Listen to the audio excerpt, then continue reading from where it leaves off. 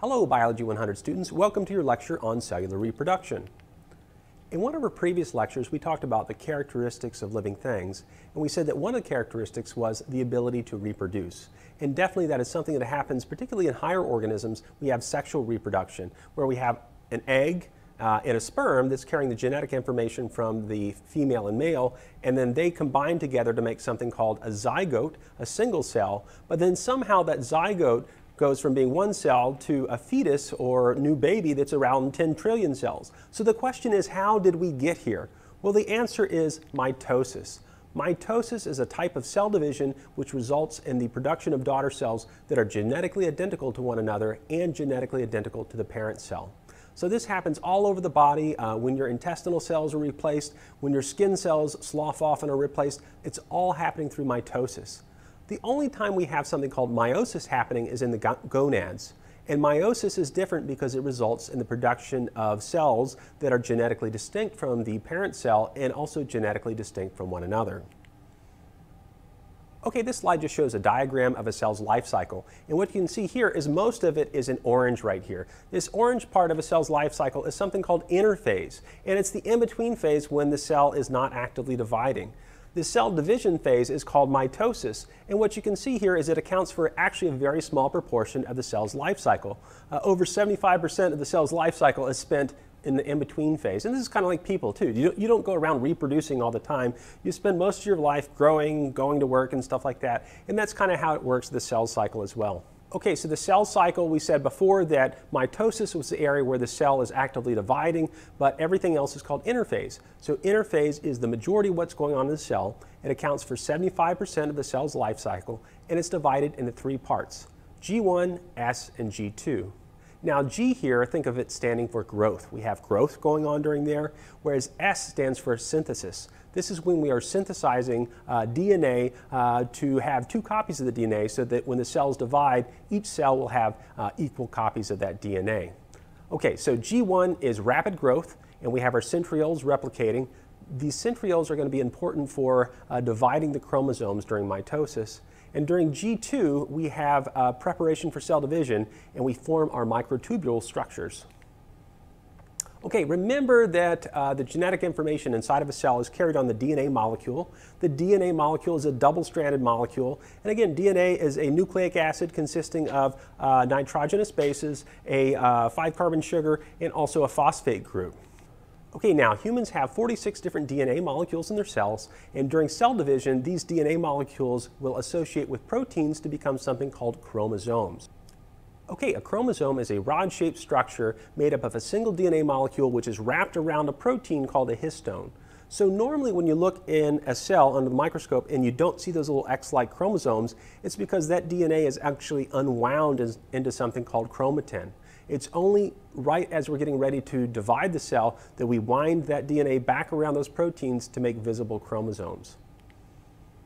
Okay, so what we can see here is a chromosome, right? With this X-like structure you've probably seen on TV. And this chromosome has two sides, and these two sides are called sister chromatids. We'll talk about them in just a minute. Now, S phase was very important, right? We had interphase, which included G1, S, and G2. During this S phase, it's the synthesis phase, if I can say that right. So during this phase, we are taking our original DNA molecules and we are copying them into two identical DNA molecules. And this is important because remember what's going to happen during mitosis. We're going to take one cell and divide it into two. And so it's really important that both cells have the exact same genetic information so they can carry on and function. Okay, this diagram just shows another picture of how DNA is replicated. During S phase, our original DNA molecules will unwind, and then we have an enzyme in there called DNA polymerase, which goes and synthesizes complementary bases onto each side of the ladder there. So what we get at the end are two identical DNA molecules. And this happens for each of the 46 DNA molecules in the cell, so that if you have one skin cell dividing into two, each of those two skin cells will have the exact same genetic information. Okay, now we need to talk a little bit more about chromosome structure. After the S phase is complete, we're going to have two halves of a chromosome that are genetically identical. And these two identical halves are called sister chromatids. So this is what was happening during the S phase. Originally we had essentially a chromosome that only had one copy of itself. But during S phase, we produce a second copy, so we have two copies here. And so we have one side, and then we have the other side. It's important to realize that these sides are called sister chromatids. They're joined together by something called a centromere, and that both of these halves, the sister chromatids, are genetically identical to one another. Okay, this slide just shows what the chromosomes look like at the end of S phase. Remember, we have 46 chromosomes, and initially they just had sort of one copy apiece, but after that S phase, they have two identical halves, and these are called sister chromatids. Now, the human chromosomes can be divided into two groups, the autosomes and the sex chromosomes. As humans, we have 22 pairs, or 44 autosomes, and these autosomes just code for other structures in the body. They have nothing to do with gender, whereas the sex chromosomes have information on there that helps to code for gender, whether you're male or female. So a male will typically have XY, a female will have XX, but there's variations on that as well, and we'll talk about some genetic disorders on the chapter on genetics. Okay, so we've talked about what was going on during interphase. We had G1, where we had some growth, some replication of organelles. We had our S phase, where we had synthesis of the new DNA molecules. And then we had G2, which is more growth in preparation for cell division and mitosis. So now we're at the process of mitosis. And mitosis has a few different phases we're going to talk about. And mitosis is technically just division of the nucleus, whereas cytokinesis is division of the cytoplasm and the cellular components. But realize they're essentially going on at the same time, so a lot of biology teachers will just talk about them as being the same process.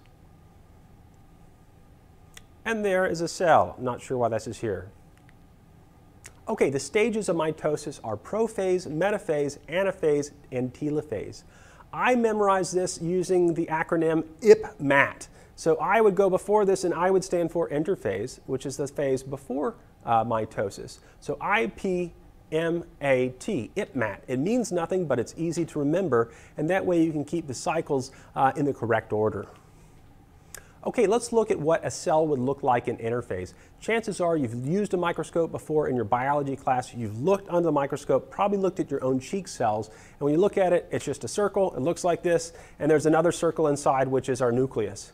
Now, the fact is that we can't see any chromosomes inside this nucleus, and that indicates we must be in interphase, because during interphase, those chromosomes have been unwound, and that DNA is sort of floating around the nucleus as chromatin, and that's why we can't see those X-like structures. The other thing you can see is that we have a very intact nuclear membrane. It's not broken down at all. And that we have these centrioles over here, which my arm won't point to. The centrioles are important for the process of mitosis. They help to connect to the chromosomes once the cell membrane breaks down, or the nuclear membrane, and they will then pull those chromosomes apart. So they will be important in the process of mitosis. Okay, so the next phase here is prophase, right? Interphase, prophase. Prophase is the first stage of mitosis, and it's divided into early prophase and late prophase. During this phase, the chromatin, which was unwound, once again winds itself back around those proteins called histones, so that we end up with visible chromosomes during prophase. The other thing that happens is the centrioles, which were initially located in just one part of the cell, begin to migrate to the opposite poles of the cell. So this is what a cell might look like in early prophase. First of all, I look at the nucleus. I can tell that I must be in mitosis because I can see chromosomes. We don't see chromosomes in interphase. I can further tell that I must be in early prophase because I can still see a nuclear membrane. So because I can see chromosomes and a nuclear membrane, it's got to be prophase. Here we can see our centrioles, which are starting to divide apart. And again, these are spreading these microtubules in between them. Okay, late prophase, what's happening? Well, the only difference here is that the nuclear membrane begins to break down and disintegrate. The other thing that's happening is the microtubules, which were starting to come from opposite sides of the centrioles, are beginning to grab a hold of the chromosomes now that the nuclear membrane is gone. And this is what it looks like. So again, we have our nucleus here, but it's fragmented, it's got holes in it, and the membrane's breaking down. And here's each centriole, and originating from the centrioles are these microtubules.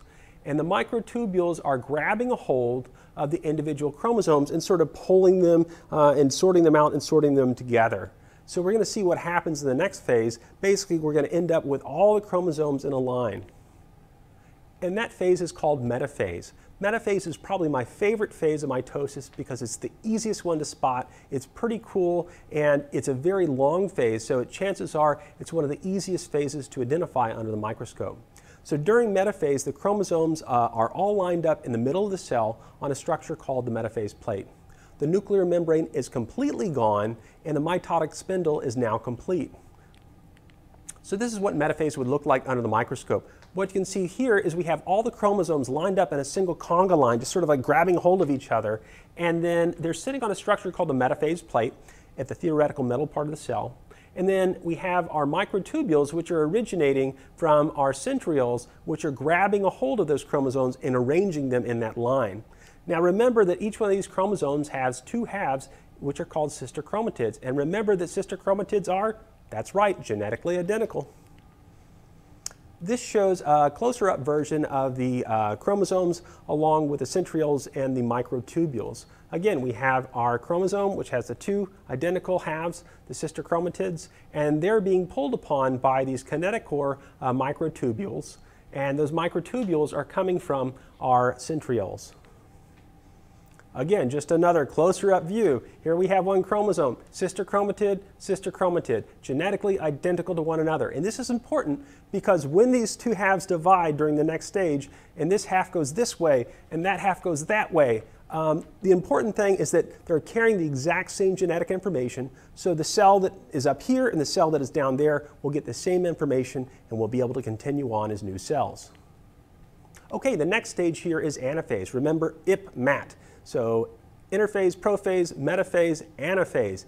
Anaphase is a period where the sister chromatids will separate from one another after the centromeres divide. The kinetochore microtubules, the ones actually hanging onto the chromosomes, will then pull those sister chromatids to the opposite sides of the cells. We have another type of microtubule which is not connected to the chromosomes, but is actually pushing past each other to elongate the cell in order to achieve the cytokinesis.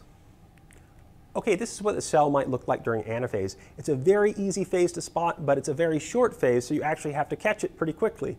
So what we have here is we have a cell, and you can see now that we have our sister chromatids. There's no nuclear membrane, so we must not be in prophase. But here we can see the sister chromatids have actually separated from one another. At this point, because they are genetically identical, it's okay to call them individual chromosomes. That's okay. And so we can see our centromere right here, our centriole, excuse me, and these are the kinetochore microtubules that are pulling our sister chromatids to opposite sides of the cells. There's also other microtubules which are pushing the cell apart and elongating it in preparation for cytokinesis.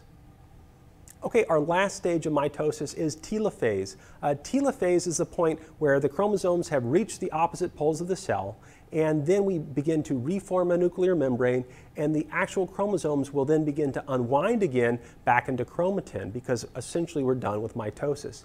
Now, at the same time, it's important to point out that cytokinesis will be happening, so we're going to talk about that as well. Okay, this is what a cell might look like at the end of telophase. What we have here is, you can see, we have one nucleus here that's reforming, one nucleus here that's reforming. Still can see the chromosomes, but they're going to start to unwind very shortly. And then we can also see that the microtubule centers and the centrioles begin to disassemble one another. Okay, last but not least, we need to talk about cytokinesis. We act like cytokinesis is different. It's technically just division of the cytoplasm, not of the nucleus, but it's happening at the same time as telophase. So essentially, telophase and cytokinesis are simultaneously occurring. So cytokinesis, again, separation of the cytoplasm into two cells, and it's caused by microfilament contraction in an area called the cleavage furrow. So this is what cytokinesis looks like in a cell. So initially, we started up here on this side, and you can see that kind of invagination right there with the cells pinching inward.